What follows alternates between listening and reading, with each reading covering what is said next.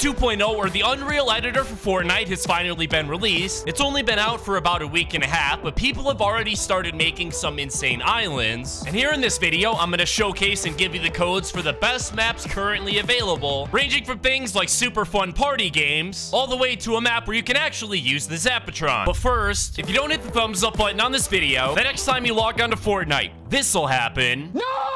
But if you do hit the thumbs up button, the next time you log on to Fortnite, this will be waiting for you. Choice is all yours, so choose carefully.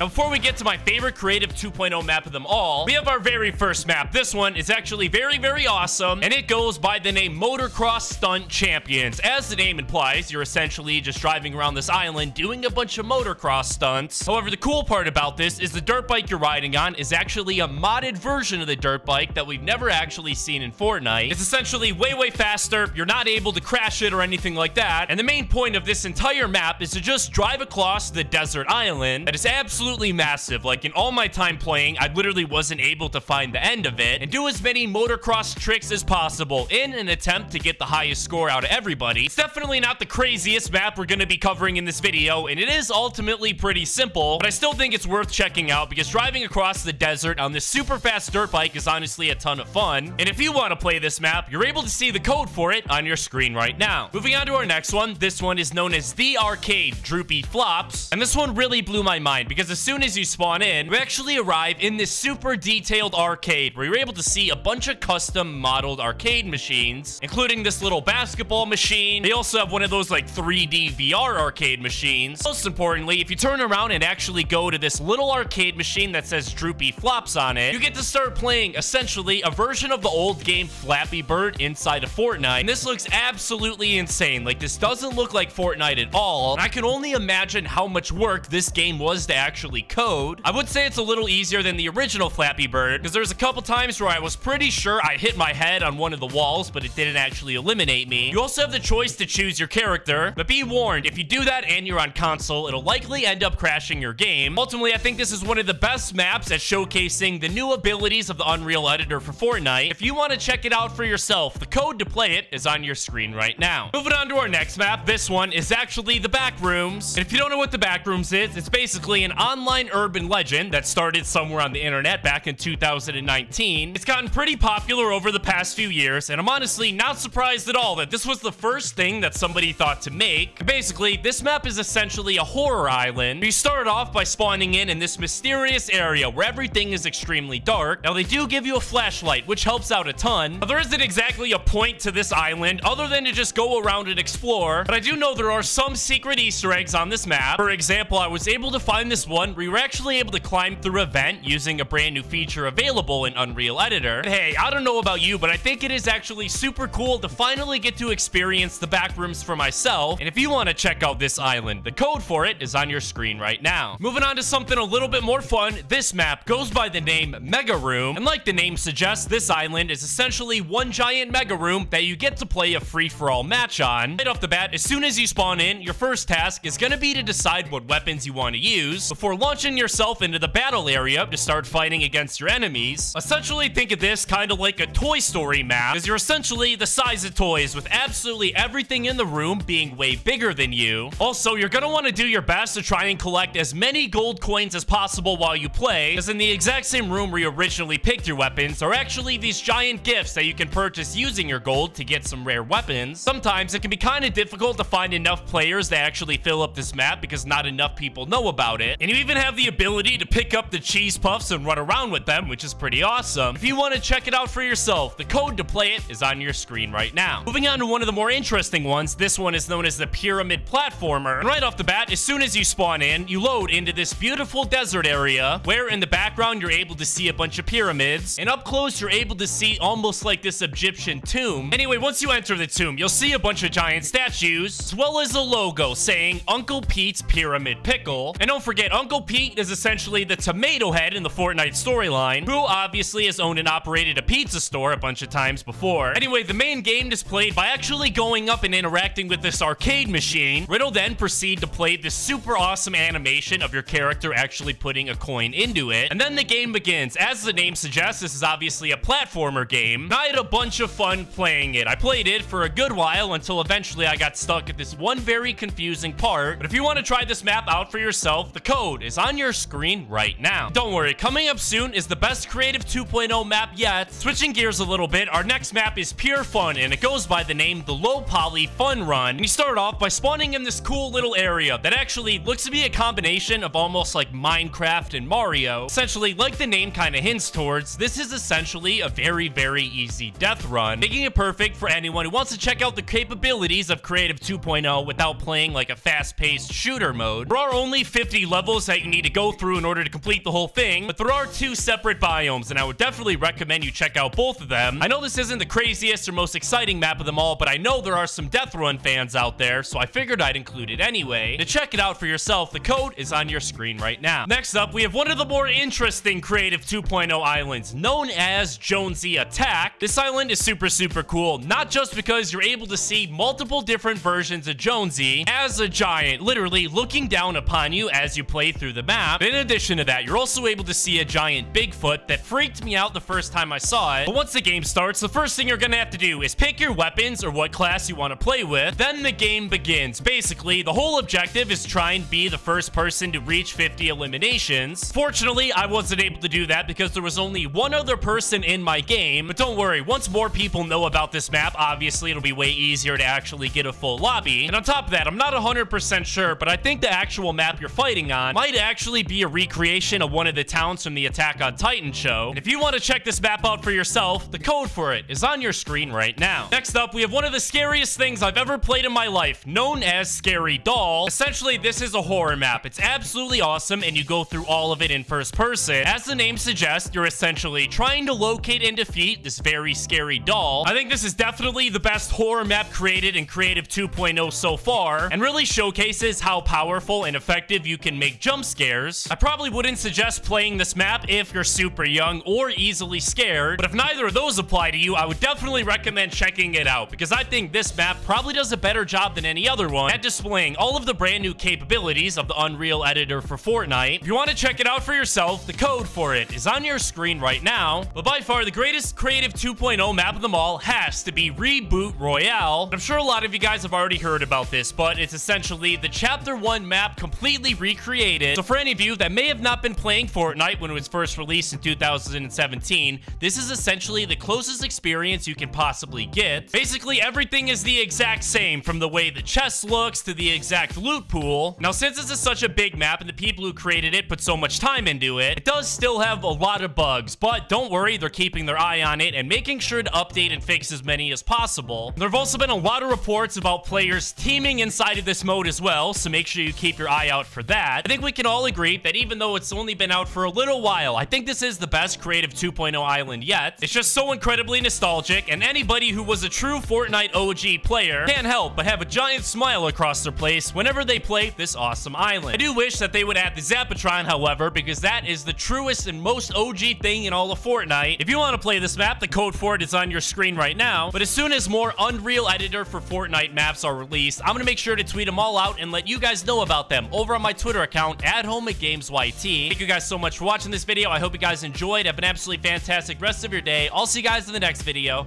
Peace out.